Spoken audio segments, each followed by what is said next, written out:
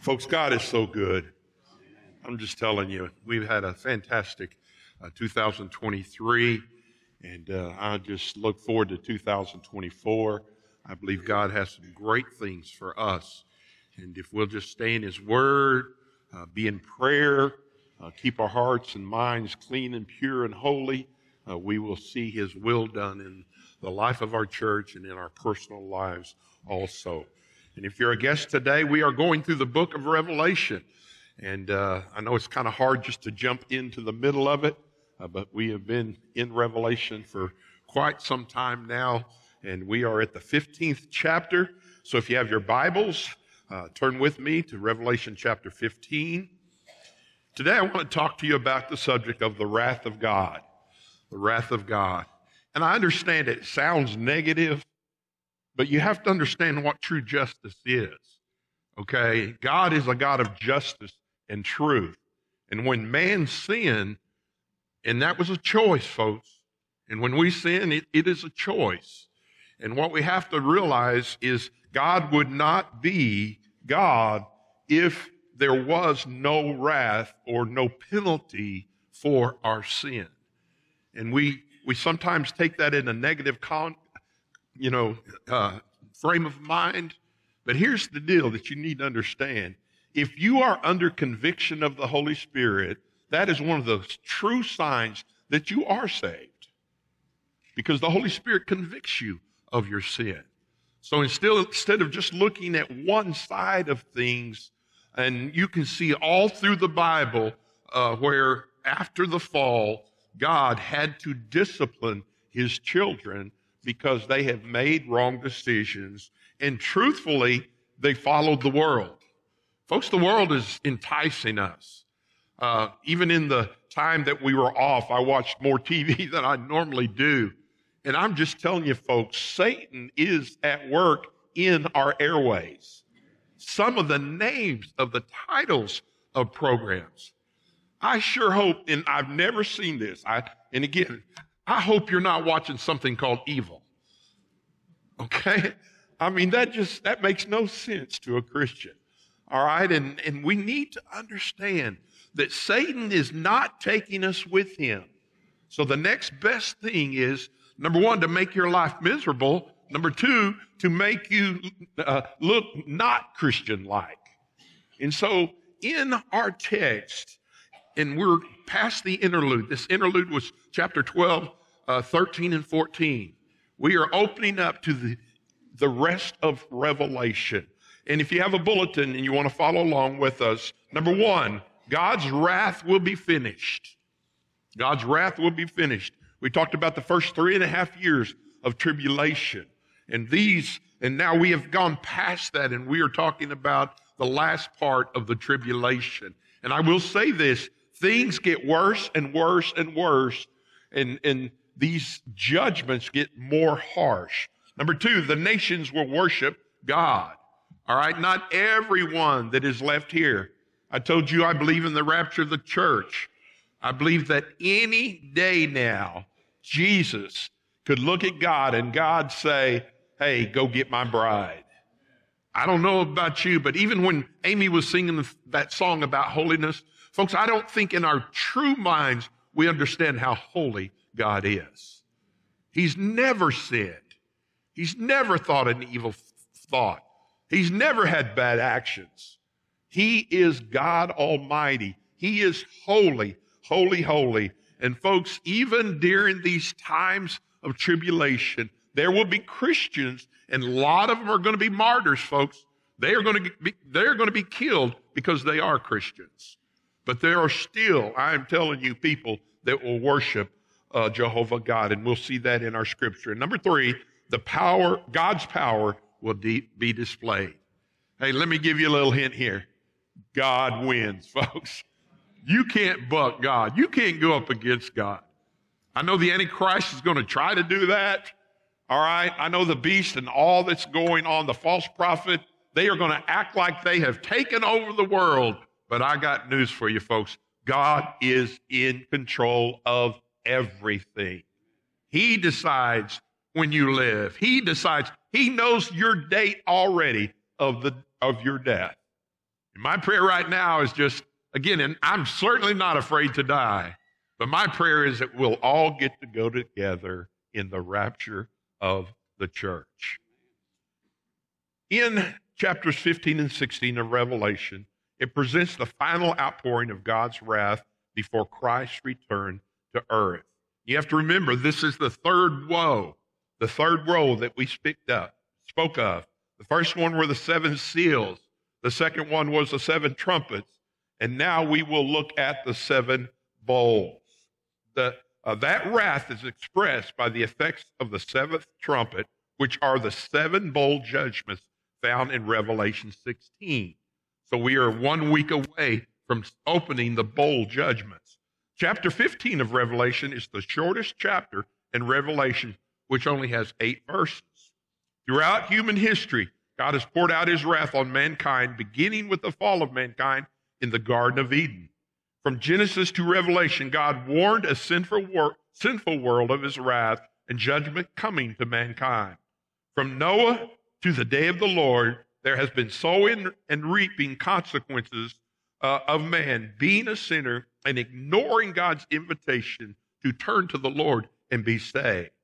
Thankfully, even during the time of the Great Tribulation, people can and will be saved from the wrath of God and survive to enter the millennial kingdom of God. So let's look at chapter 15. Wonderful scripture in God's holy word. The wrath will be finished. Then we are talking about John, saw another sign in heaven, great and marvelous. And when you see another sign, this is the third sign that he sees. The first sign, and they are both found in Revelation chapter 12, is the woman. And the woman represents Israel. And the other sign in chapter 12 is the dragon. And the dragon represents Satan. And folks, I am telling you, Satan is against Israel. Folks, we as Christians need to stand with Israel. God's power and God's reign.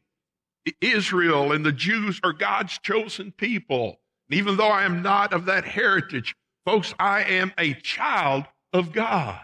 And God will use the revelation time in the scripture and Revelation in these tribulation times to turn the hearts of Israel back to him. And it's not just those folks that are going to get saved. There'll be many of all nations saved, and we praise God for that. So we see this third sign. And again, when you see the word sign in the New Testament alone, it is used 77 times. A sign is something that is to come. This is a prophetic book. These are things that are going to happen. And I'm telling you, folks, I believe the Bible from Genesis to Revelation. And I believe what it says here, there will be a sign. And notice the description, great and marvelous. Great is big things, okay? Big things, they will blow you away. Marvelous is amazing. It's like, wow. And it says, 7 angels having 7 last plagues, for in them the wrath of God is complete. And we have told you the judgments, the last 3, the last woe is the third judgment, which are the bowl judgments. In chapter 16, we'll see this, and they will be poured out in the world for everyone to see. Everyone will be a part of that. And folks, there is going to be death like you've never seen before. And again, I'm not trying to scare anybody at all. I'm just telling you what the Word of God says, and we'll see that in the rest of Revelation. And this is because the end of history and mankind is almost here. The world as we know it. And you have to understand, when the bowl judgments finish up, we will go straight into the millennial kingdom, that 1,000-year reign of Christ. So everything is going to change. And this part of God judging the man will be the harshest we have seen in history. And God's final wrath is about to happen. And here's the deal. Why would he do this? Because he had given these tribulations. He had given them the sealed judgments.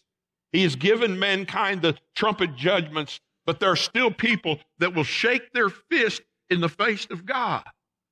So he's not trying to be mean about what he's doing. He's extending this time in this point in the bowl judgments, trying to get their attention. He wants more people to be saved. He wants to give more people an opportunity to be saved. It's not a thing that God hates man. He loves man. He sent Jesus to die for mankind, but he hates sin, and sin has corrupted our world. Folks, it's everywhere. Sin and corruption is everywhere. I want you to see this prophecy in Zephaniah. Look in the back of the Old Testament. I know you don't turn there much because I had to look it up myself. All right? Look in Zephaniah chapter 1. Zephaniah chapter 1, verse 2. And you know the title there is The Great Day of the Lord. Okay? And this is this period that we are talking about. I will utterly consume everything from the face of the land, says the Lord. I will consume man and beast, and I will consume the birds of the heavens and the fish of the sea, and the stumbling blocks along with the wicked. I will cut off man from the face of the land, says the Lord. So the prophet here is telling God's people in those days. You have to realize they were destroyed. You know, they went into Babylonian captivity. Jerusalem was destroyed. And here, towards the end, that is exactly what is going to happen. Now look in chapter 3. Chapter 3, verse 1. Woe to her who is rebellious and polluted. Now, folks, this sounds exactly like our world today. To the oppressed city, she has not obeyed his voice. She has not received correction. She has not trusted in the Lord. She has not drawn near to her. Can I remind you earlier in the book of, Genesis, Sodom and Gomorrah? I mean, the sin of homosexuality was rampant. You know, it was just like a sexual god was taking over this city. And God told them, hey, you need to get out of that city. It is wicked, and I'm going to destroy it. It's like after the flood, if you even look before that. All right? He says in Genesis, I regret that I even made mankind. They were so wicked at that time. So we should not be surprised seeing the history in the Bible and reading the prophecy of these prophets of God. And you have to realize these were written centuries before Jesus even came to earth. So we're not reading anything new. What we see is what our world has become. Look at verse 3. And her princes in her midst are roaring lions. Her judges are evening wolves that leave not a bone until morning. Her prophets are insolent, treacherous people. Her priests have polluted the sanctuary. They have done violence to the law. Folks, we see that everywhere. You can be shot for looking at somebody funny. And it's just crazy. There's this lawlessness that we are living in these days. The Lord is righteous in her midst. He will do no unrighteousness. Every morning he brings justice to light. He never fails. Folks, no matter how bad things get, God is with us. The Bible says God will never leave us and will never forsake us. I have cut off the nations. Their fortresses are devastated. I have made the streets desolate with none passing by. Their cities are destroyed. There is not one, no inhabitant. I said, surely you will fear me and you will receive instruction so that her dwelling would not be cut off, despite everything for which I punished her. But they rose earlier and corrupted their deeds. Folks, when is mankind going to understand? God hates sin. And if we die, if folks die without Christ, they spend an eternity in hell. Folks, it doesn't make me feel better because of that. It breaks my heart that people will not recognize and see who God is. God is up in heaven and he wants what's best for you, but he will not make you be saved. He gives you the opportunity of choice. And folks, there's a lot of people that have not chosen Jesus Christ. Verse 8, therefore wait for me, says the Lord, the day I rise up for plunder. My determination is to gather the nations to my assembly of kingdoms, to pour on them my indignation, all my fierce anger. All the earth shall be destroyed with the fire of my jealousy. Folks, judgment is coming. Judgment is coming. And we as Christians should not fear that. We should not fear judgment. We should not fear death, folks. But God, as we will see in chapter 16, is going to basically destroy the earth and is on the way towards the battle of Armageddon, folks. And then we go into the millennial kingdom. So God's wrath will be finished. Number 2, the nations will worship God. Look at verse 2. And I saw something like a sea of glass mingled with fire, and those who have the victory over the beast and over his image and over his mark and over the number in his name, standing on the sea of glass, having harps of God. And John sees in this vision something like the sea, and he is taking to heaven. He is taking to heaven because the sea of glass has been mentioned already. And the question is, what is the fire? And when you look at fire, it could be one of two things. Okay, one, it can be the fire of judgment that will come on mankind. But I believe the fire represents what the tribulation saints that will go through. Okay, right now, we can carry our Bible, we can worship God. I can go down, on Towson. I can get on a corner with my Bible and I can preach the Word of God. And as long as I don't make a disturbance, all right, I can stay there. But yet, folks, during this time, when the Antichrist gets a hold of things, when he's already, and we've read what is going to happen, folks, I'm telling you, he's going to build an image and he is going to say, you either bow down to this image or we are going to kill you. If you want to eat, you have to take the mark of the beast. And I'm telling you, that's where true tribulation and persecution is. And folks, I am not kidding when I say this. If somebody asked me this very day to curse God or anything to deny my God, folks, I really don't care what they do to me. Because what they're doing, I just almost want to laugh at them, to be honest with you. You say, Mike, you need counseling. You need something, all right? But here's what I'm going to say. Pull the trigger. I will be in the presence of God in less than a second. Folks, we should not fear death. In this time, he's trying to say that, folks, those who are left here and go through the tribulation, for them to stand for Christ is probably going to cost them their life. Okay? So we have the fires of judgment, the things the tribulation saints went through. And the other fire there is talking about the Holy Spirit and the Holy Spirit's power. Folks, I am telling you, we should have no fear because God is with us at all times, And then it says, and those who have the victory over the beast, and we know the beast is the Antichrist, in his image, it will be seen, all right? It will be a huge statue over his mark and over the number in his name. And we know the name, or the mark is the mark of the beast, and the number is 666. Now here is the good part. Look at verse 3.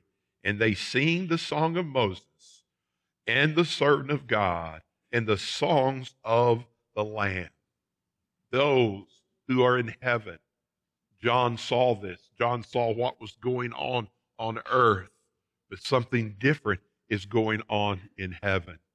Steve, I'm telling you, you guys know how, your praise team, y'all know how to do a song service. You help us worship God. But folks, in heaven, it will be perfect pitch, perfect worship. No sin, no attitudes, just praising God. And he mentions two different verses to this song. The first verse in in verse 3 is a song of deliverance, a song of deliverance. And chapter 4 is a different song. It's a song of salvation. And the Song of Moses has to deal with the Old Testament, okay? And the New Testament is the sound of the Song of the Lamb. So we see these two different songs, and I believe they are talking about the Christian martyrs here, and they will be leading, I believe, these songs. And look at this. They sing the song of Moses, the servant of God, and the song of the Lamb. Great and marvelous are your works, Lord God Almighty. Just and true are your ways, O King of the saints. Hold your finger there and go back with me to Exodus chapter 15. Exodus 15. And this is the song of Moses. This is the Old Testament song. Then Moses, and you know this is after they crossed the Red Sea and they were delivered.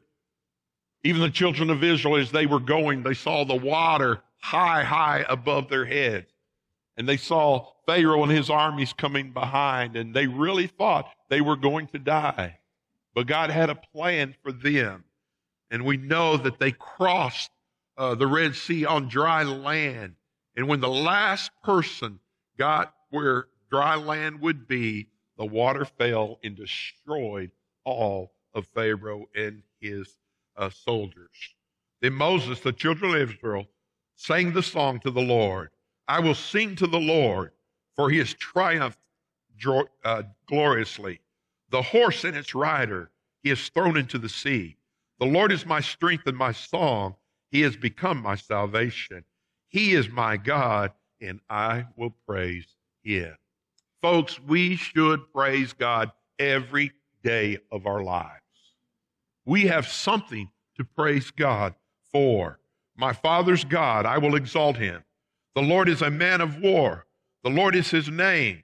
Pharaoh's chariots and his army he has cast into the sea. His chosen captains also drowned in the Red Sea. The depths have covered them, and they have sank to the bottom like a stone. Your right hand, O Lord, has become glorious in power. And folks, to really, truly believe this and see what an impact it made on these folks would be to be there. If your life was in danger, if you saw them coming after you, if you knew that they were coming to kill you, if you got on the other side and you saw what took place there, you would sing that song, you would rejoice, and you would praise our God. And in the greatness of your excellence, you have overthrown those who rose against you. And you send forth your wrath, and it consumed them like a stubble. And with the blast of your nostrils, the waters gathered together. The flood stood upright like a heap. The depths congealed in the heart of the sea. And the enemy said, I will pursue, I will overtake, I will divide the spoil. My desire shall be satisfied on them. I will draw my sword, my hand, and destroy them. You blew with your wind, the sea covered them, and they sank like a lead. Oh, folks, our God is watching over us. We are under the divine protection of God. And we need to understand that's what this part is. That is what the singing of this song is. Verse 11, who is like you, O Lord, among the gods? Who is like you, O glorious holiness? Fear and praising and doing wonders. You stretched out your right hand, and the earth swallowed them. You in mercy have led forth the people whom you have redeemed. You have guided them with your strength and to your holy habitation. The song that I think of, Brother Steve, how great thou art. Folks, I love the hymns, and man, I'm all for, I love the song Jesus in the Mountain, Jesus, just speak, the name of Jesus. I love it. But folks, there are a lot of folks that will not sing these old hymns of praise. If you look in the old Baptist hymn book, you will see every one of those hymns are based in Scripture. And folks, our God is great. He is the King of kings. He is the Lord of lords, and we need to sing to him. The people will hear and be afraid. Sorrow would take hold of the inhabitants of Philistia. Then the chiefs of Edom will be dismayed. The mighty men of Moab trembling and will take hold of them.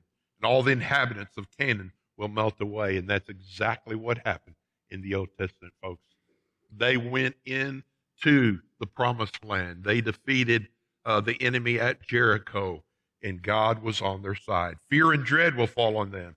By the greatness of your arm, they will be as still as a stone, till your people pass over, our Lord, to the people that pass over, whom you have purchased. You will bring them in and plant them in the mountain of your inheritance, in the place, O Lord, which you have made for your own dwelling, the sanctuary of the Lord, which your hands have established. Folks, I don't know about you, but I cannot wait to get to heaven. The song, when we all get to heaven, what a glorious day it will be. The Lord shall reign forever and ever. And then we see the song, verse 4, and this is of salvation. Who shall not fear you, O Lord? For you alone are holy. For all the nations shall come and worship before you, and for your judgments have been manifested. And I want you to see a little contrast between these two songs. The song of Moses was sung at the Red Sea. The song of the Lamb will be sung by the Crystal Sea. The song of Moses was a sign of triumph over Egypt. The song of the Lamb is triumph over Babylon. The song of Moses was first sang in Scripture. The song of the Lamb will be the last song sang in Scripture. Both songs commemorate the execution of a foe, the expectation of the saints, and the exaltation of our Lord and Savior. Folks, there's a reason we sing in church. We need, folks, even in our own lives, we need Christian music to just dwell in us. We need to listen to Christian music. We need to sing Christian music. We need God's words in the Christian music in our lives, because I am telling you, folks, we are going to spend all of eternity singing praises to God. So we see God's wrath will be finished. We see the nations will worship God. The last song, the last one is God's power would be displayed. Look at verse 5. And after these things I looked, and behold, the temple of the tabernacle of the testimony in heaven was opened. And again, when we think about the temple, folks, that's what heaven is about. Heaven is the temple. It's not a place, the whole thing is a place of worship. It's not a literal temple. Heaven is the tabernacle of God and the testimony of heaven. And the part that he is speaking of is that Holy of Holies. And you remember, as we have read before in the Holy of Holies, and we've studied the Old Testament, that is where the presence of God is. I really believe with all my heart, when you first get into heaven, you're not going to have to say a word. Because I've heard people even say, what are you going to tell God? Well, what do you tell a God that knows everything? That's the first question I have. What are you going to try to impress him with? You can memorize the Bible, and some people have. But God say, I'm not impressed. I wrote the book. Folks, just being in the presence of God. Here's the deal, folks. We have nothing on earth that even remotely resembles heaven. Nothing. Because we associate with beautiful things. You know, heaven is like, I heard a man say one time, it's like when you get off a ski lift and there's been nobody on that lift and there's snow everywhere and you just go down in this peaceful snow. And I said, wrong. Heaven is like a sunset in the Bahamas. You know, you're laying on a beach and you watch the sun go down. Well, that is nice. And if y'all want to send me there, I'll go. But it's not heaven, folks. Heaven is where the presence of God is. No more sin, no more pain, no more sorrow. Verse 6, and out of the temple came 7 angels, having 7 plagues, clothed in pure bright linen, and having their chests girded with golden bands. And again, these 7 angels are ones that we have spoke of before, and they are the 7 angels that will pour the 7 bowls out on mankind. And when you look at their dress and what they have on, these would be what I call heavenly garments. Some people relate them to priestly garments, and there are some similarities in this. But, you know, without all the ephod, without all the other things in description, I think this is more about what we all probably will wear. And we know the gold represents purity. And look at verse 7.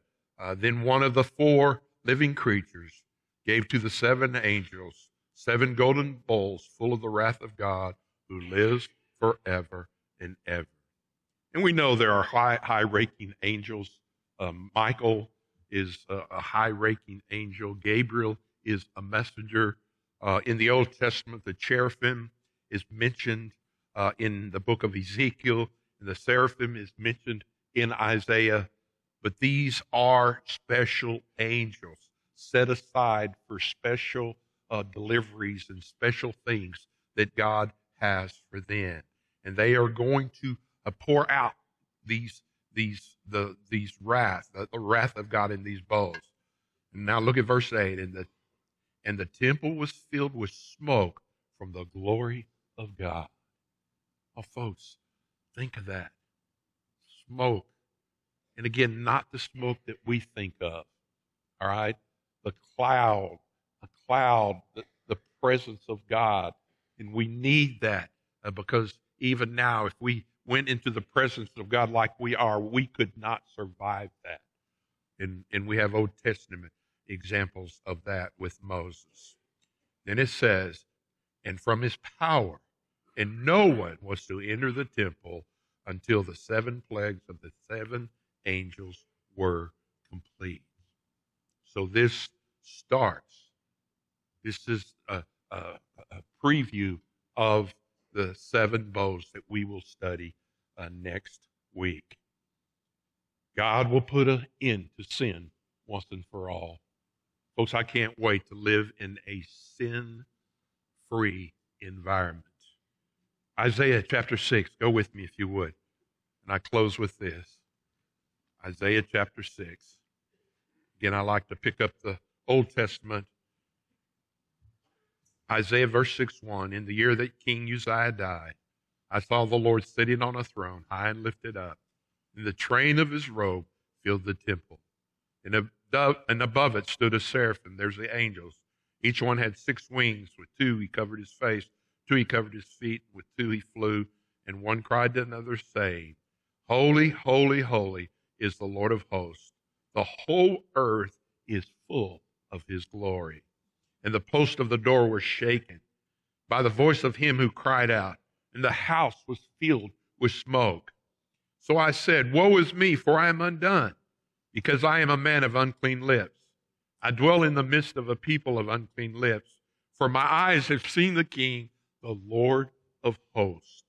And folks, we as Christians need to have a reverential fear of God. That is not being afraid of God, but that is respecting God, respecting God's house, respecting God's word. Then one of the seraphim flew to me, having in his hand a live coal which he had taken with the tongs from the altar.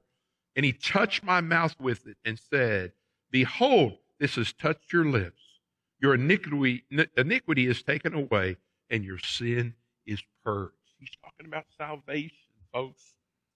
And I heard the voice of the Lord saying, whom shall I send? And who will go for us? Then I said, here am I, send me. And he said, go, tell this people. Folks, this is a message to the church. This is a message to Christians. And in 2024, this is what we should be doing. And it says, keep on hearing, but do not understand. Keep on seeing, but do not perceive. There are still people, lost people around us. Some of it are family members. Some of them are neighbors. Some of them are work associates. Some of them are people that we hang around that don't know Jesus Christ as Lord and Savior. And he says, whom shall I send and who will go for us? And my prayer today is you will make this statement, here I am, send me, and go and tell this people. I was laying in bed last night praying my last prayer of the night. And God just put this in my head.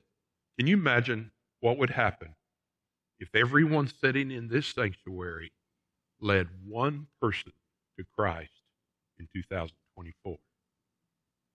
Every one of us led one. You know what we'd have to do? Have two services. And again, I'm not saying that's what I want to do. I want to do what the Lord wants to do. But I know what the Lord wants to do. The Lord wants us to go and to send and to say and to share the gospel of Christ to a lost world. Folks, time is of the essence. If we're going to do anything for Christ, I would do it in 2024. Father, thank you for this day. And God, I thank you for this revelation, God, that you give us. And God, I thank you that one day we are going to be in a perfect place, a perfect environment. And God, I'm just so excited about heaven. I really am. And God, I pray as we look at 2024 that we would be people of praise. I pray that we would be people of worship. God, I pray that even in music choices, God, there's so much Christian music out there. I pray that we would flood our minds and our homes and our cars with Christian music.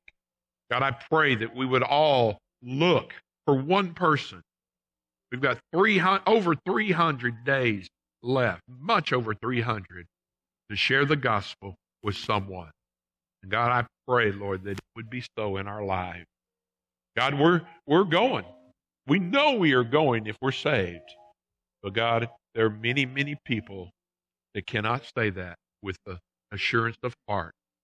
So God, I pray that you move in our hearts. I pray the Holy Spirit would convict us.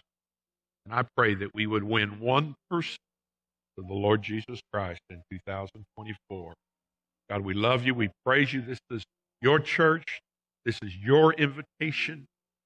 We need to rededicate our lives or come for baptism or even join the church.